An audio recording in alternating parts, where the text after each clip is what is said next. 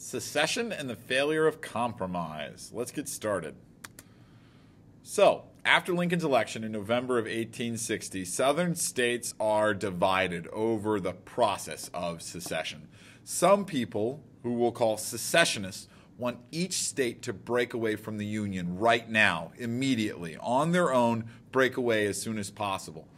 Other Southerners who are upset at Lincoln's election we'll refer to as Cooperationists.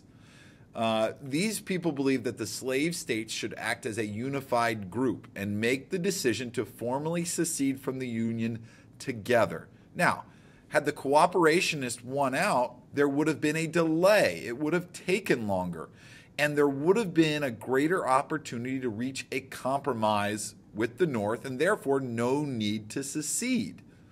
Go ahead and pause the video, add an illustration in your notes for the debate between secessionists and cooperationists. Remember, South Carolina is crazy, and South Carolina damages the cooperationists' efforts. They are the first to secede from the Union on December 20th in 1860. Now, the decision was made by a special convention called in South Carolina. People sent delegates to make this decision, and they strongly believed in something that had been first proposed by Jefferson and Madison in the Kentucky and Virginia resolutions, and that is the compact theory of government. This belief that our federal government was created by a voluntary bond between the states and the national government, and that that bond could be broken when one part decided to. Here's what they said in their announcement of secession: that a sectional party had elected a president whose opinions and purposes are hostile to slavery. South Carolina is the first to secede. However, the cooperationists do not do very well in the rest of the South. They have some success in Texas, some success in Louisiana and Georgia, but by February 1st, all 7 of the states in blue on this map have seceded from the Union: South Carolina, Alabama, Mississippi, Florida, Georgia, Louisiana, and Texas. What we might think of as the Deep South is completely removed from the Union, in their opinion, by February 1st of 1861. We're only a few months after Lincoln's election. Well, why hasn't the Upper South succeeded? For people in the Upper South, those states in gray, Lincoln's election is not enough to push them to that radical of an action. Remember, this region is much more economically diverse and therefore not as reliant on slave labor. Also, this is where the Constitutional Union Party did the best. Unionists are strong here, people who want to hold the nation together. Perhaps some of them recognize that any fighting between the North and the South would probably take place in their backyard and really, really hurt them. Also, you have a lot of former Whigs in this area. And remember, the Whigs are the party of compromise. They were a party brought together on compromise. Remember, the only thing they had in common was hating Andrew Jackson. They were the party of Henry Clay, the great compromiser. So it's not surprising that the middle of the country, the Upper South, has not left yet. But the Confederate States of America has been formed by the Deep South, and it is a very conservative government, by which I mean it's not very radical. It looks very similar to the U.S. Constitution. Their Constitution is almost a word-for-word copy with a Southern interpretation on some parts. There are some things that are left out, there are some things that are changed, but it is very, very similar to our Constitution. Let's start by looking at the differences. Here's the Bank of the United States, which was created through the Elastic Clause. Well, Southerners did not include an Elastic Clause in the Confederate States of America. The president in the North had an unlimited number of terms at this time. Now, nobody had served more than 2 because Washington didn't serve more than 2. But in the South, they put a 1-term limit on the president. They gave the president 6 years, but only 1 term. They also limited the power of the presidency by letting Congress, their Confederate Congress, select his cabinet. Some important omissions in the Southern Constitution. The Confederate government was not allowed to create tariffs. It was not allowed to spend money on internal improvements. And it was not allowed to do anything that would infringe on slavery. In fact, they had laws that guaranteed slavery. And they made one important decision, though. They chose not to reopen the international slave trade. And here's the reason why. They wanted the support of Europe. They wanted the support of Britain, maybe of France, and other European powers, many of whom had already banned slavery, let alone the slave trade. Also, they want to encourage the Upper South to join them. And remember, for a number of years, they've been buying slaves from the Upper South. That was a profitable way of making money for people in the Upper South. If they reopen the slave trade in the Confederacy, then the Upper South would say, well, we have less economic incentive to join with you. But if they keep the slave trade closed, then people in the Upper South might say, hey, if we join with the Confederacy, then we can sell our slaves to them and make a profit. They also chose to allow any free states to join the Confederacy. And here's why. They wanted to recreate the Union like it was before the Republican Party, when the institution of slavery was safe. It's these reasons that we could say that the Confederate Constitution and the Confederacy that was created was a very moderate or very conservative approach, not as radical as it may seem.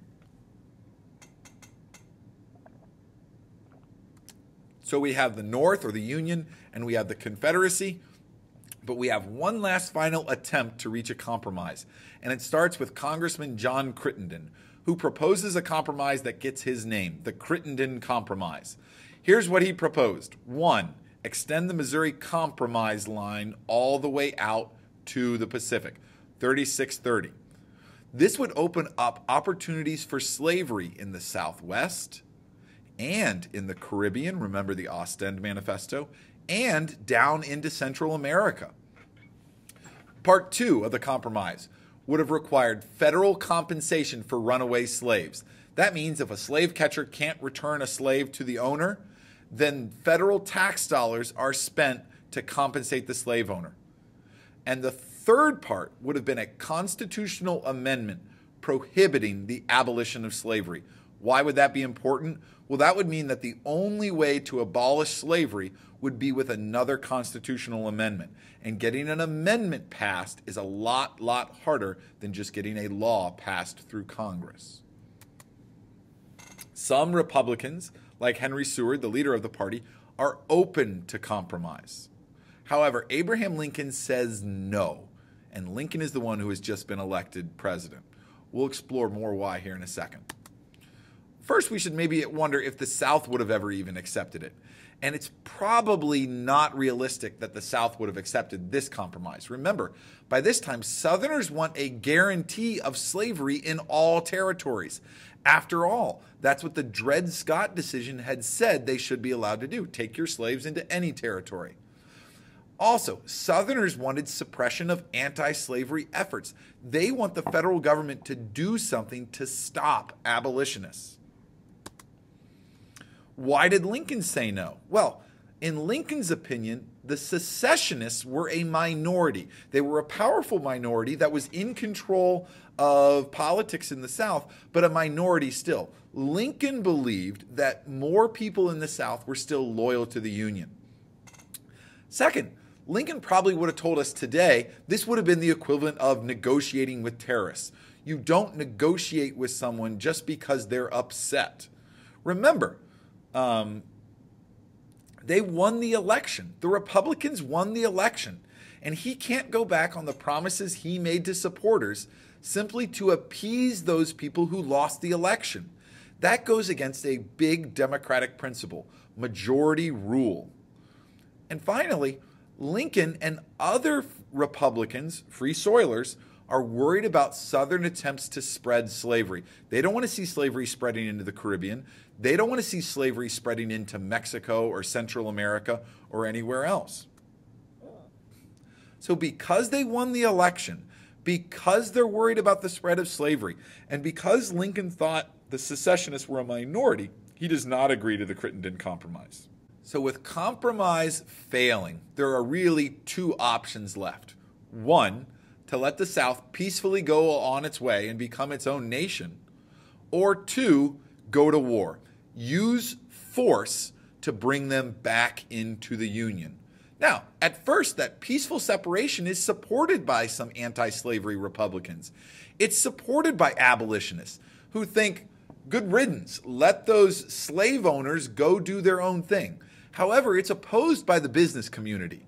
They are really worried about losing their business partnerships with the South. By the time of Lincoln's inauguration, those 7 states in the Deep South are out of the country. The Confederacy has already formed, and Lincoln himself supports using force to defend any remaining federal forts in the South. The Confederacy had taken over just about every federal fort or military base in the South. There are only about 4 left by the time Lincoln takes office.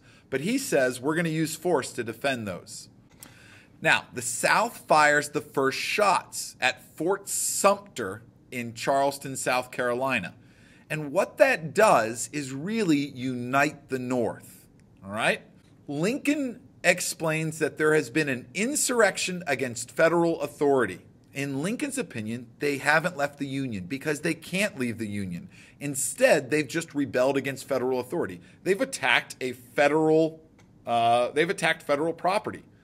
Lincoln requests soldiers from the loyal states to help put down the rebellion. Now, that includes those states in gray, those states in the Upper South that had not yet left. These states were not willing to join the South based solely on Lincoln getting elected, but they are upset over the request to supply soldiers to force other states to stay in the Union. Many of these states believe in the right of secession. They believe in compact theory. They believe in states' rights. Just having a Republican elected didn't upset them enough to leave. But when they are asked to have their young men go and possibly die to try to force others to stay in the Union, something they don't agree with, that causes these states in the Upper South, Arkansas, Tennessee, Virginia, and North Carolina, to leave the Union and join with the South. And the South's capital is moved from Alabama all the way up to Richmond, Virginia. Now, what about these states in yellow? These states that were blue on our old map, or light blue. These states that are yellow, and West Virginia is yellow because it will eventually break free from the rest of Virginia. But these states in yellow, Missouri, Kentucky, Maryland, and Delaware, were all slave states.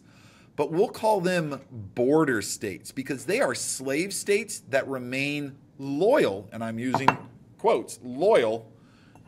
They remain loyal to the Union, by which I mean they do not join with the Confederacy. Why? Well, it's for a variety of reasons. In Kentucky said we are staying neutral in this conflict. And the South is the first to send soldiers into Kentucky. And that really upsets a lot of people in Kentucky, feeling like their neutrality has been violated. And therefore, Kentucky stays pretty loyal to the Union. In Maryland, Lincoln used martial law to keep Confederate sympathizers loyal and to keep Confederate sympathizers quiet and keep Maryland in the Union. Out in Missouri, there's a lot of pro-Union people. There's a large German population which weren't willing to side with the Confederacy, and federal troops are stationed in Missouri to maintain order. Nonetheless, Missouri is still a pretty dangerous place during the Civil War with pro-slavery and Union people fighting against each other throughout the war. So because of these different reasons for alignment in the Civil War, it means that the Civil War is not originally about slavery. The war is really over the Union and whether or not the Union can be broken up. Can a state leave the nation if it wants to? Or does the Union have to stay together? And can the federal government use force to keep it together?